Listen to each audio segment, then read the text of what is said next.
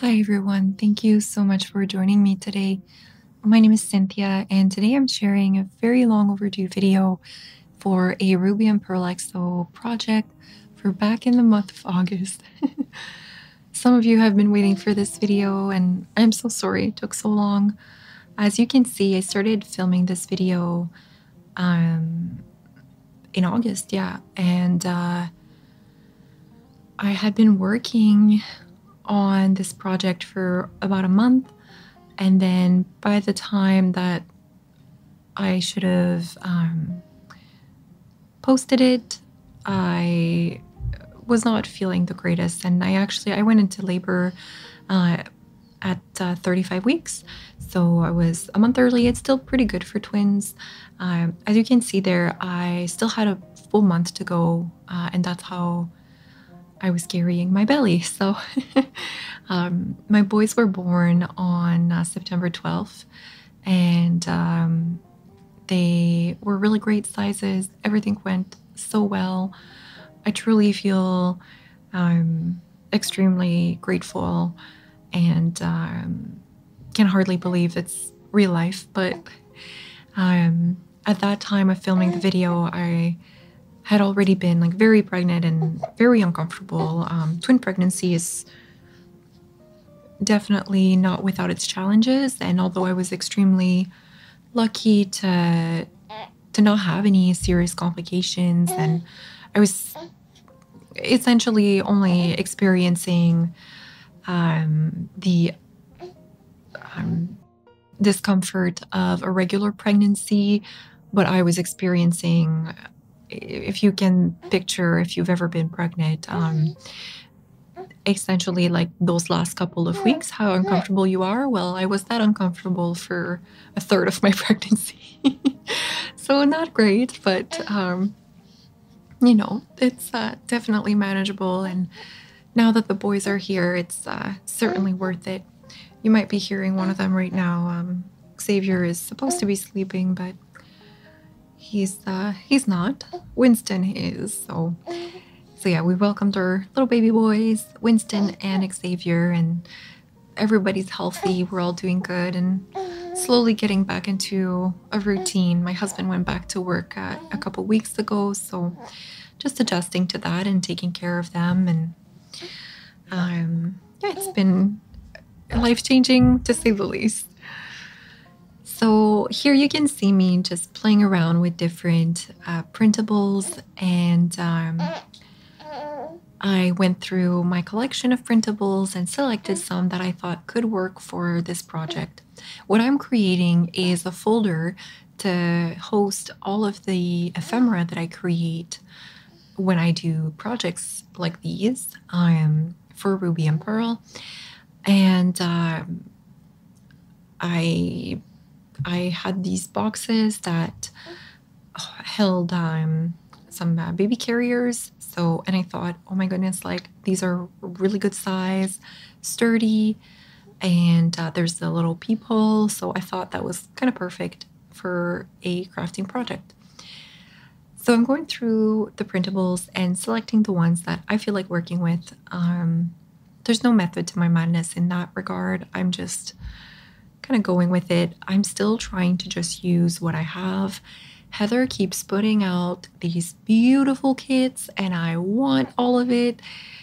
And I know I'm going to cave soon, but I'm really trying to make a dent in my stash of prints that I already have that I haven't used.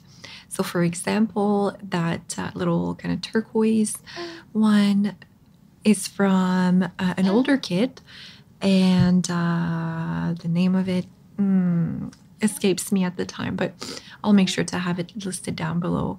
And I absolutely love it, hence I have two of it, and I think I might even have more. But I really want to try and start using those pages that I've had for a little while, and that they're just sitting in my bind book waiting for me to do something with them. So that's what I'm trying to do here. And I thought that the florals of this print here in the middle would be really perfect for the spine of this little ephemeral holder. So here you get a better look at what I'm working with. And still August 29. Good. Or no, I think August 6th is when I started. So we're almost like a full month later. And boy, did my belly grow. Whew. By that point, sitting was uncomfortable, standing was uncomfortable, laying was uncomfortable, and nothing was comfortable. So 29th, so that means right there I'm just 2 weeks away from giving birth. So I'm just going to start assembling the elements that I've chosen. What I am going to do is use some piano paper to layer the spine, because of course, as you can see, like the cutout won't cover everything, right? It's fussy cutted. So I need something, and I think piano paper is just the perfect filler for that. So that's what I'm going to be using there. And I'm also going to use a couple pieces on the edges, as those printables are not as wide as as what I'm creating. This one here, the Witch's Dance, I keep holding it and not using it because I want to use it for a Halloween spread, and then I keep forgetting that I have it at Halloween. So it's been a couple years now that this happens. But there we are. I found a page that maybe has a little bit more damage. Whenever I create things like this, I'll keep the nicer pages for actual journals and happy mails and whatnot, but the pages that are a little bit more damaged or have more writing on them and don't look quite as pristine, I'll keep for myself. And for smaller projects like this that they're not going to be kind of the centerpiece, they're just an element to the page. So I'm just going to go a little wild here with my glue, and you'll see it goes from nothing to everything is covered in glue. With the glue, I find that, I don't use too much. I just take the time to spread it really well. And then that works well for me. If you use too much, it will seep through and create a lot of warping of your papers. Now, if you do want to recreate something like this, don't be like me. Think a little bit more ahead of the times, like the sequence everything should be happening. Because here I realized, like I need to put this down first if I want to put, because I thought I was going to put the music paper, but then I wanted the music paper to be on top of the green paper. And so I had to put the glue all over where I was going to be putting a green paper. Yeah, just don't be like me. Think ahead. And I'm just taking the time to try and fold the book as well as possible so that I'm avoiding as much ripping as possible. I did have some ripping happening, so what I did later on is use some washi tape to kind of mend that. But if you take right there, I'm taking the time on this side, and that side doesn't have much. But then the other side, I kind of forego, and the paper ended up splitting quite a bit more. Just something to keep in mind. And I want everything to look a little bit more roughed up, so I'm just taking the time to kind of rip up that paper.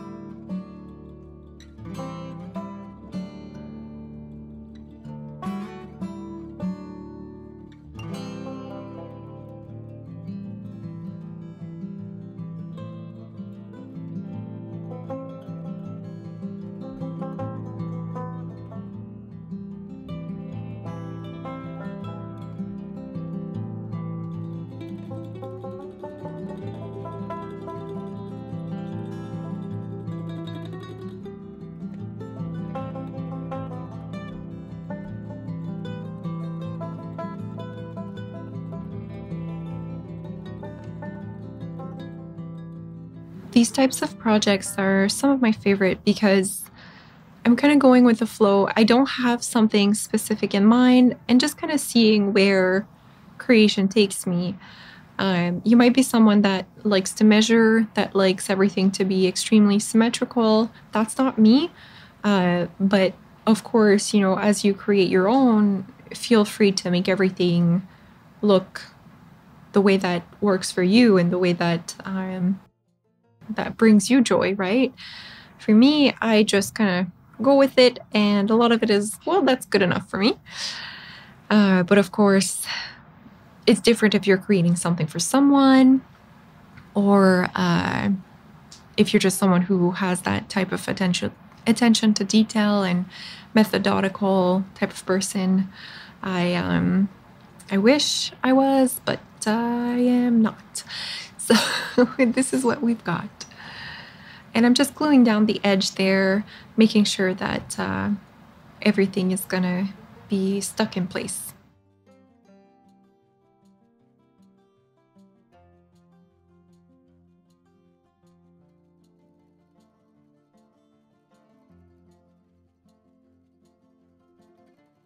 Now I'm gonna add some more music sheet to the edges, as I mentioned, before I'm able to go ahead and add the spine section. I hope you're all doing well. It feels so good to finally be taking the time to do a little bit of something for me. If any of you are mothers, I'm sure the babies, they come first, and they should.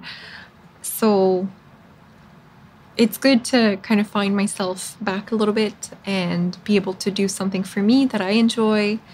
And yeah, it feels really nice. I've been doing well, all things considered. I mean, we're not getting a ton of sleep, I'll say that. The boys just turned 4 months about a week ago now.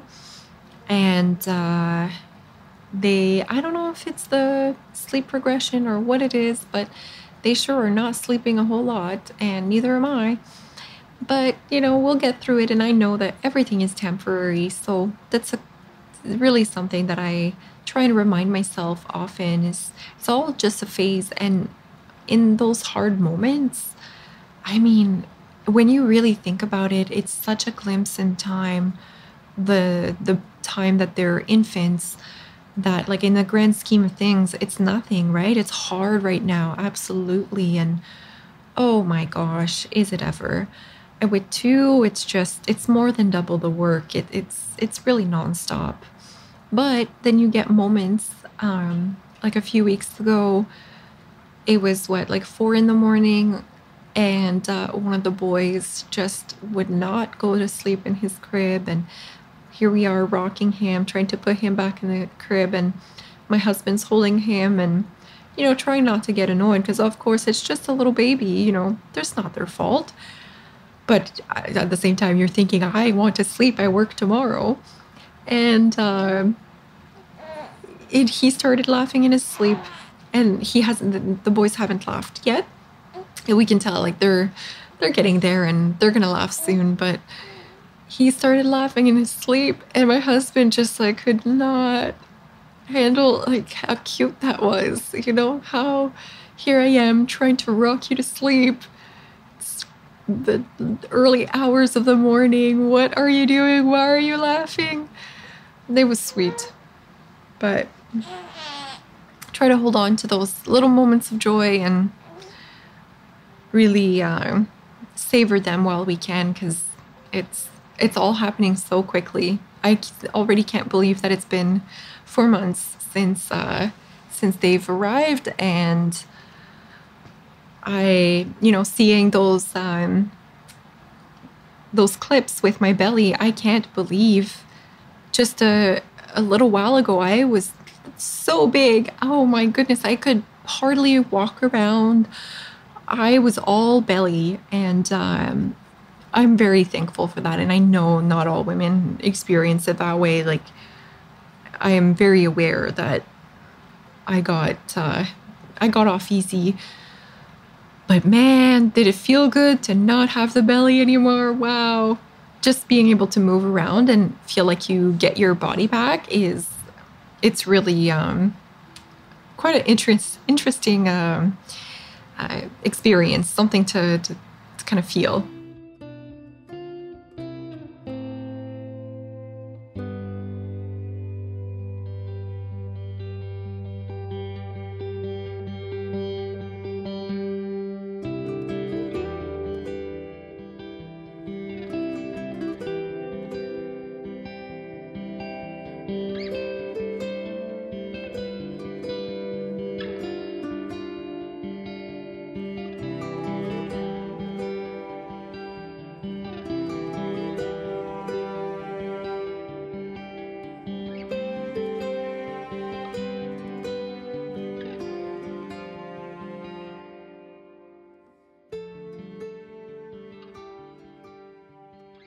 I did want to share briefly a little bit about my experience. Now, I'm not going to go into very many details, but I just wanted to say, kind of answer some of the common questions that I've gotten about the coming of my boys. I did go into labor spontaneously, and I was 35 weeks. So the boys were born at 35 and 2 days. We had no complications, neither me or them. I had a really, really good team at the hospital that we're at. And the boys came during a hurricane, of course. Well, my water broke right before the hurricane, and then the hurricane happened as we were in stay at the hospital. So that was, all things considered, very good, because I know that where we live, they lost power for a while, and that would not have been very pleasant to come home with 2 newborns to no power. So we're very, very lucky. And what else can I say? Yeah, the boys were born very good sizes for being twins and for being preterm. Winston was 5 pounds, 9 ounces, and Xavier was 6 pounds, 2 ounces. So really good sized babies. We did stay in the hospital for 6 days post delivery, as they had a little bit of jaundice and like their blood sugar levels, and just the feeding is very hard with preemies to feed them because they're so sleepy. So, but we didn't do any NICU time. So all things considered, we got extremely lucky. Best outcome, that really could have happened, in my opinion. And yeah, we brought the babies home, and the rest is history. Now they're doing well. They're just 4 months now, and it's really quite the ride to see them grow and learn new skills. And we're finally hitting that mark where they are continuously achieving new things, right? They're starting to, well, they started smiling a little while ago, and now they're starting to play with toys and really grabbing things and interacting a little bit more. So we're out of the potato stage a little bit and moving towards the little bit more fun stage. Comes with its challenges, but oh, it fills your cup a little bit more. So overall, just very thankful and grateful for my experience all through pregnancy and delivery.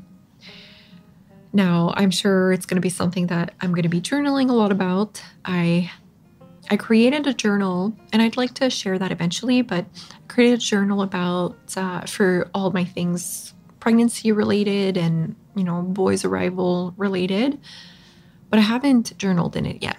So as I mentioned in my previous video, sometimes when there's too much happening for me, when the emotions are too big, I'm unable to put it into words, and I'm just not ready to journal about it. So I sense that soon enough, I'll be ready to kind of disclose what happened to me, right? Like to my journal and leave it behind there. Remember, but move forward with the new steps. Anywho, here I'm just showing you how I created the inside of this ephemera holder. So what I've done is, as I mentioned, I'm trying to use up like scraps and all that kind of stuff, right? And I'm using these cards that I have. They're just greeting cards, but I have no use for them. I don't particularly like their style, and I know I'm not gonna, really use them in any capacity. So I thought this was the perfect opportunity because they're quite sturdy. They're gonna hold ephemera really well, and it just gives me a new purpose for them. So I've used as like a kind of a spine section, I guess. I've used some watercolor paper, so that's very thick and sturdy. I folded it in half, and on each sides of each flap, I'm able to create these pockets with the cards. So right now I'm just showing you like me putting things in there, but we'll create a couple together. They're great sizes because all of my little cards fit in them, all the tags I've created, and the smaller ephemera. Now, I do want to say, you could make this much prettier, much more like refined. You can make your pockets all the same. You could sew them. You can really like create something absolutely beautiful. Not that this is not pretty, but my goal here really was to use some of the things that I have on hand and to reduce my paper waste essentially. So I'm using washi tape because my washi needs to be used because I can tell that some of the glue is starting to stick more and it's not as reusable. So I'm trying to use up my washi tape. So I'm just using the tape for creating the pockets and kind of sticking together the card. And then on the outside of the cards, I create another pocket with some leftover printables that I have. So often I'll use small elements of a printable, and then I'm left with kind of a mismatch of random parts that are oddly shaped. So that's where I'm saying, you could go ahead and use a brand new paper or a digital print, whatever you may wish to create a pocket, and you can make them all the same and all the same size. And what I'm doing here is using my scraps. So it's not all perfect, it's not all cohesive, but it's reducing my paper waste, and that's kind of what I'm after. So I've just used a couple pieces of washi tape on the edge to glue that there, but also that it doesn't shut it so tightly that I can't fit the ephemera in and out easily.